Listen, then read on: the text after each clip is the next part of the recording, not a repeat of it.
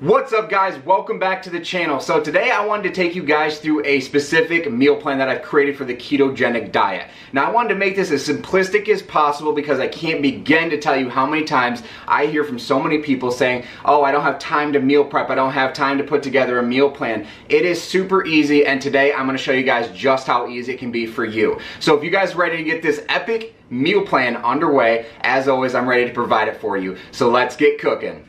Alright, so in this meal plan, it's going to consist of a total of 4 meals. I feel like if you have 4 meals in your meal plan, it's going to ensure that you don't go hungry throughout the day. And that's one of the things that I've always struggled on diets, is being hungry and just not eating as much food. Having 4 meals allows you to stay full throughout the entire day. In our very first meal that we're going to have for the day, I wanted to make something that's really quick that you can just grab out of the fridge and head to work right away without having to do any prepping. So this is something that you'll prep in advance, and I'll show you guys how easy that is to do.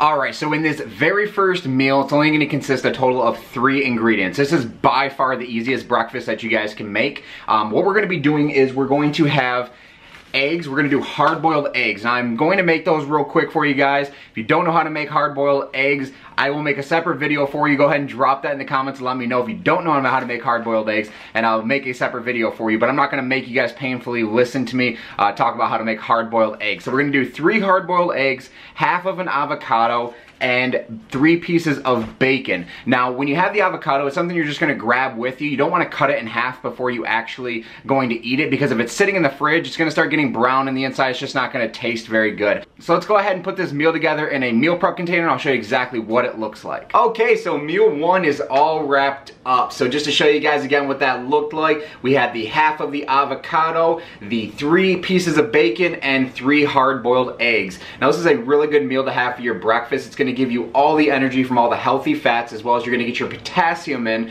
by eating half of that avocado. So this is a really high-fat meal to start off the day, and it's going to fuel you up into your next meal. So now let's go ahead and let's move on to meal 2 and meal 3. Alright, so for meal number 2, we're actually going to be only using about 3 ingredients total. For the main course of that dish, we're going to be using 80-20 lean ground beef. Now, I always get the 3-pound one at the store. I find the more you buy, the easier it is for you. Obviously, I'm not going to make all of this right now. We're only going to be actually doing 4 ounces total in this meal, just for sake of macros. So we'll go over all the macros at the end, so stay tuned for that, and I'll kind of explain that a little bit more. But we're also going to be doing broccoli. Now, I always opt in going for the freezer kind with the steamable version. Just makes meal prepping that much easier for you, and this is one of the easiest meals. So you'll just need a little bit of seasoning to be able to go ahead and season the ground beef, but let me go ahead and show you what that looks like.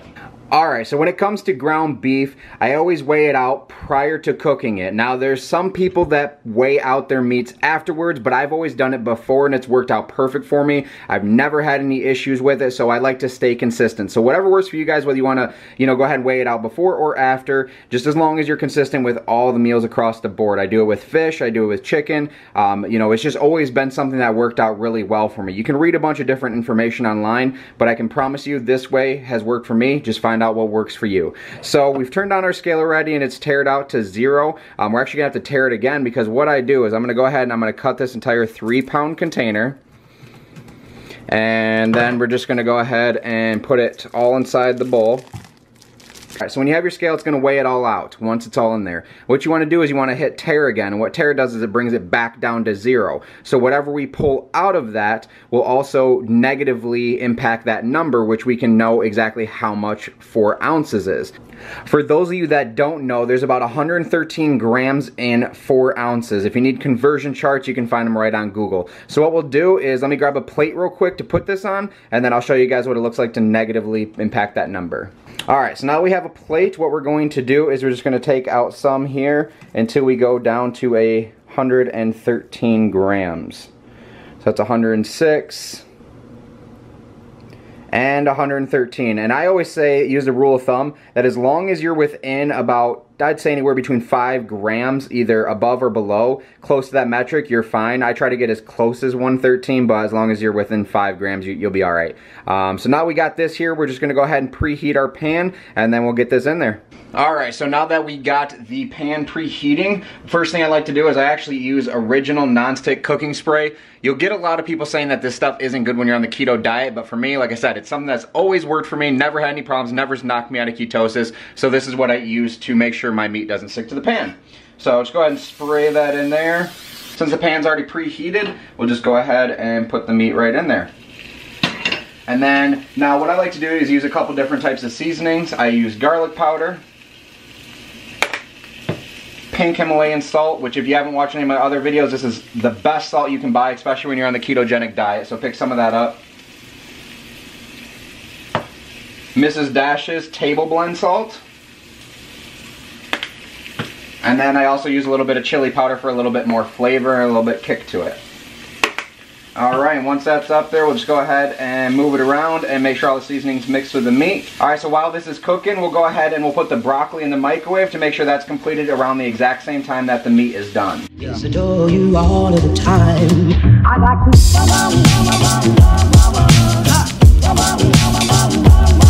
I like to.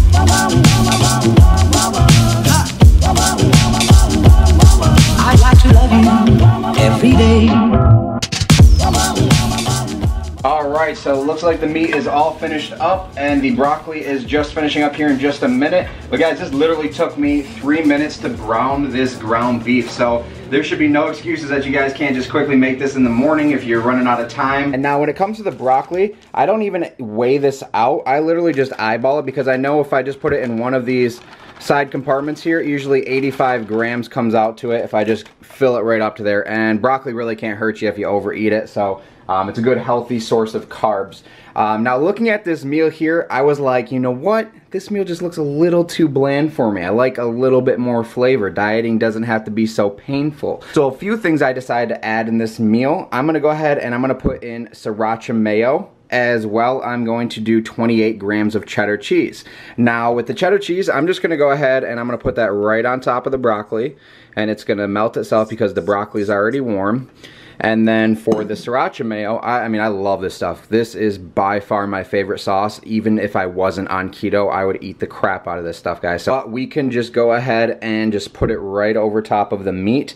Now, when it comes to this, you want to be a little careful. It's 15 grams per serving, but you know, I pretty much just eyeball it. It's just 1, 2, 3, there. That's plenty enough. I know that's gonna be less than 15 grams. If you guys really wanna be precise about it and you're closer to like a show day or anything like that, then you'll obviously wanna make sure you're weighing this stuff out. There is meal 2 for you guys. So if you guys are ready, let's go ahead and pop over and let's go ahead and move on to meal 3.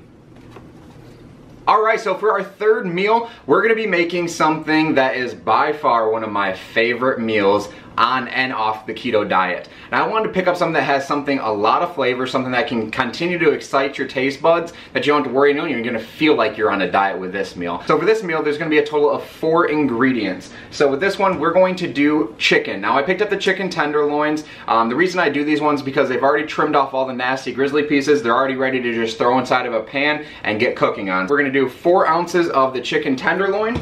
Also have red hot wing sauce. Head of lettuce. Now you can use iceberg or romaine, whichever you prefer. And then for the sauce, we are going to do blue cheese. You can also use ranch, just be careful of the sugars that are in it. Blue cheese is a high fat, really good source of fat for your meal, so that's why I choose that. But we're gonna go ahead and let's prep up the chicken and get that put into a pan. Alright, so I've already started preheating the pan, so next what we need to do is weigh out the 4 ounces of chicken. Now, like I mentioned, I go ahead and I weigh out everything before I put it in the pan. So let's see, that's 63. Once again, guys, we're going for 113. So that's a little bit over right there, so we'll just go ahead and tear off a little piece here and just keep tearing off until we get down to the 113. 117, 118, that's actually perfect. We're just gonna go ahead and we're going to spray our pan. So let me wash my hands real quick and I'll show you what that looks like. Alright, so once again, we're going to be using the original cooking spray. So just go ahead and hit that a little bit in the pan here. And then what I like to do is just go ahead and put in the chicken. Now with the chicken, I'm actually just gonna be using salt and pepper seasoned to taste. So we'll go ahead and put that on there right now. Alright, perfect. And then a little bit of salt. Alright, and so we'll let that cook. And now while this is cooking, I'm going to go ahead and pull out my meal prep container and get together everything else that I need for this meal.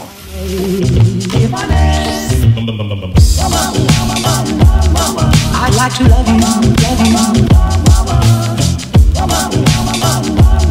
I'd like to love you. Alright guys, so the chicken just finished up and it is looking absolutely amazing. So what we're going to do is we're going to go ahead and take the chicken and we're just going to put it in a separate bowl. Because right now what we need to do is we need to season the chicken even a little bit more. So like I mentioned, we're going to be doing the buffalo sauce. So I have the red hot wing sauce. Guys, this stuff is great. The macros are perfect on it. Literally 1 tablespoon serving. You get 460 milligrams of sodium, so it's a little high in sodium, but if you know me, salt's good. And yeah, it just helps out the body in so many different ways. So we're just going to go ahead and put this on here and just kind of eyeball it. We don't really need to weigh it out. I put a nice amount in there because I like my food super spicy. So if you guys are like me, go ahead and add as much as you like. And then just kind of toss it around in the sauce. Alright, and now once that's done, we're just going to go ahead and put it on the leaf of lettuce. Now, I've already put the leaf of lettuce in my meal prep bowl for you. Just to show you guys, I go with a bigger leaf lettuce so you can go ahead and just fold it over if you like to. If you have small pieces, it's just going to be like a salad. So I like to have mine actually like a sandwich, kind of like if you're actually able to eat bread on the keto diet. So we're just going to go ahead and just lay it right on top of that.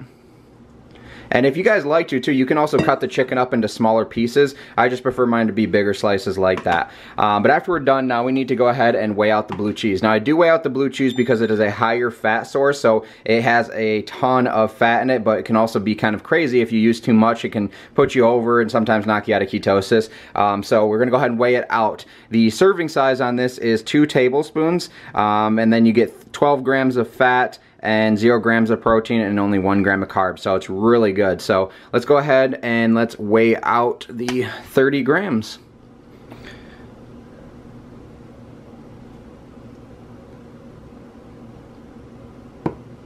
Alright, and now just to teach you guys a little lesson here. So what I did is I actually weighed out 21 grams. I'm actually 21 grams less on this because I feel like if I was to add any more blue cheese to this, it might not be that great of a meal. So it's okay to go a little bit less. Just adjust your macros based on what the meal is. Now if I was eating a salad, 30 grams would be perfect for this. You don't have to follow the label and tell you exactly what each serving size is. Follow it to what is going to work best for you. Alright, now that we wrapped up meal number 3, let's go ahead and move on to meal number 4. And yes, this is our final meal. So for this meal, I actually make this kind of what I call my snack round. So late at night, you're watching a movie, you just want to have a quick snack, or even throughout the day, you want to have a snack and you don't know what to eat because you got a little hungry. Well, guess what? There's options for that. So first thing that we're gonna go over is our macadamia nuts. Guys, I can't begin to tell you how amazing macadamia nuts. They are such a great healthy source of fat, and they're a perfect thing to incorporate into the ketogenic diet. I go with Royal Hawaiian. Now these are a little bit expensive. It actually has, let's see, 5 ounces and it's $5.99. So yeah, it's quite expensive. It's actually one of the most expensive nuts you can buy out there.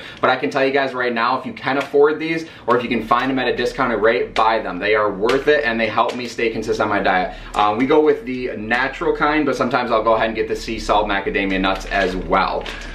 Next we also have is pork rinds. Now, don't be a stickler, go ahead and try it. They have many different types of flavors of these. You just have to be careful they don't have sugars in it, but pork rinds are great. They're a great replacement for chips if that's what you're looking for in the ketogenic diet, just because you can't have those carbs. With this, it's gonna get you a lot of protein, as well as it's also gonna get you a lot of good healthy fats. But last but not least, and I hope you didn't forget, I really hope you didn't forget, the other half of that avocado. Yes, we are eating a full avocado every single day. I think one of the biggest mistakes I made when I first started the ketogenic diet is that I didn't implement magnesium and potassium into my diet. Now magnesium I'm taking as a pill supplement, and as the potassium I'm eating it through eating 1 avocado every single day. So avocados can be kind of pricey on certain days, but guys, it is super important to get those into your body because that is something that you lack a lot when you are in the state of ketosis. So make sure you guys are supplementing with those. But now I'll go ahead and show you guys what I weigh out for these.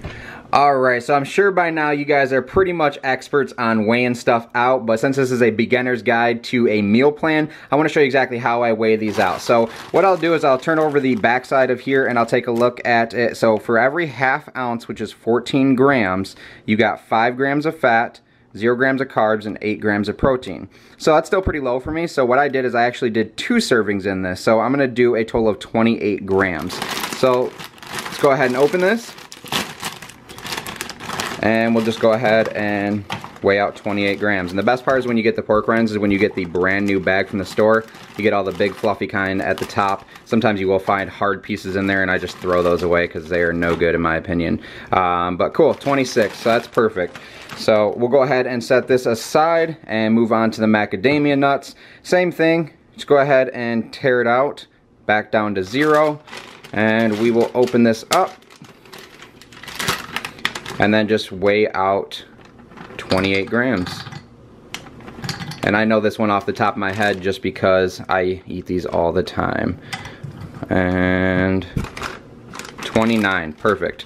So, as you guys seen, it's pretty easy to weigh your stuff out. Now, like I said again, you can eat these as your last meal for the day, or you can split them up. Sometimes I'll have these before my second meal, before my third meal, and I'll just kind of mix them up. Just kind of listen to your body, and if you're hungry, eat. Eat the stuff that you guys have meal prepped out. And you can, honestly, when you buy these, what we do is we just meal prep them all in one sitting. So I have little Ziploc bags full of macadamia nuts, and I already know the portion size, so it's easy for me to stick to my macros. But if you guys are ready, let's go ahead and let's go over the final macros for this entire meal plan. Alright guys, so we wrapped up that final 4th meal. So now I wanted to go over the exact macros for this entire meal plan for you guys, but just to save you a little bit of time on this video, I'm going to go ahead and put all of the breakdown of each meal inside the description for you. It's right below this video, so you can copy that, you can put it into a Word document, print it off, and use it for yourself at home. But just going over the exact macros, this entire meal had a total of 1,728 calories.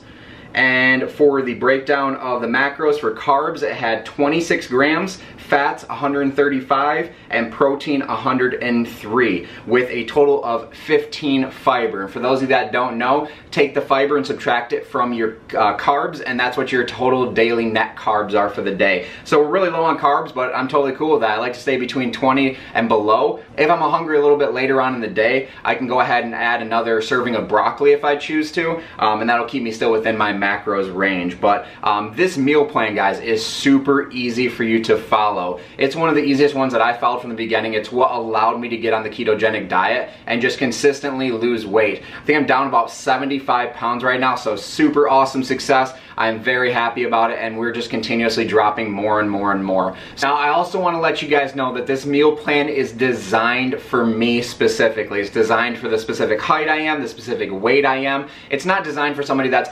6'5", weighs 275 pounds, is trying to shred a bunch. I'm 5'11", and I currently weigh 216 pounds, so it's specific to what I am. Yours is all different. If you guys need help with your macro breakdown or any knowledge on different types of meal plans, go ahead and hit me up in my email. I'll put that in the description for you as well, or just send me a message on Instagram and I'll be more than happy to help you guys out. But understand, this is what I eat. It's not going to work for everybody. Sometimes you have to change things up to meet your needs. That's just part of dieting, and that is the awesome part about it, because you can customize it to your liking as well as what is going to allow you to fit it into your macros.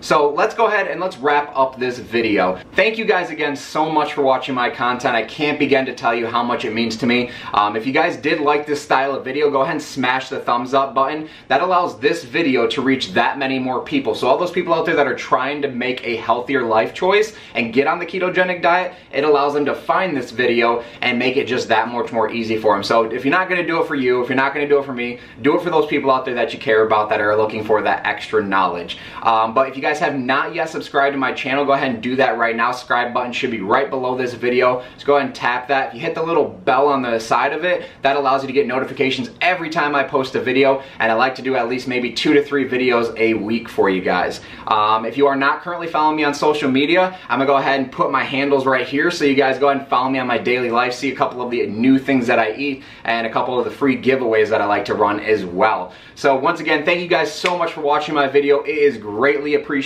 Thank you, and I look forward to seeing you guys at the very next video.